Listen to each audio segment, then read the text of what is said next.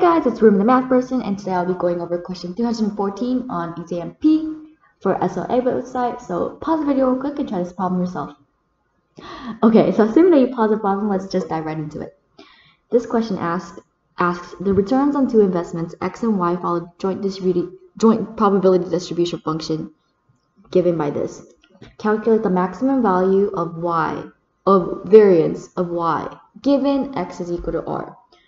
Okay, so the first thing I notice is that the function, the probability density function, is a constant, which means it's a uniform distribution, and over this range right here. And then what is that range, you may ask? Okay, well, we can just graph it real quick. I'm going to rewrite this as y. The absolute value of y is less than or equal to 1 minus the absolute value of x.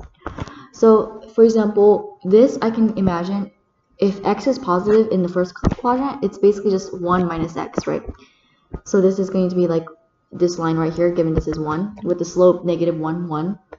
So down 1 over 1, so this is going to be 1 as well. And you can think of it the second, in the second and third quadrant as well. And it actually ends up being just a square that's a little bit tilted. So this is 1, 1, tilted 90 degrees. And yeah, so let's see if the range is outside or inside. If I check this point right here, for example, this is like 1/2, 0. If I plug it in, 1 minus 1/2 is less than 0. Is that true? Yes. So the range right here is the inside. Is the inside right here.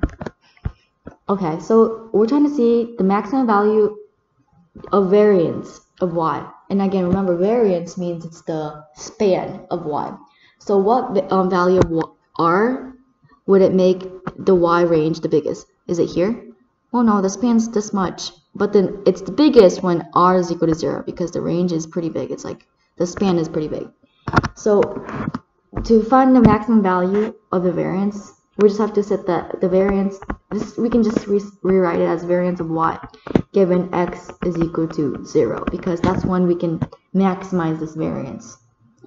Okay, so this is easy, because now it's instead of a multivariate, it's just univariate now, because because x is constant, x is just at 0, so we can just say this is just the variance of y.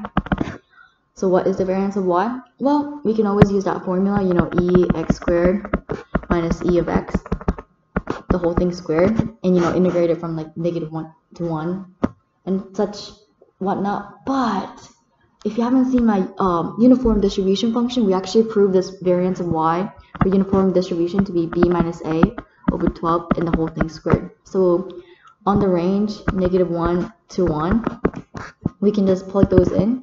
So that's going to be equal to 1 minus 1, which is just 1 minus 1, or 1 plus 1 squared over 12 is our variance for uniform distribution functions.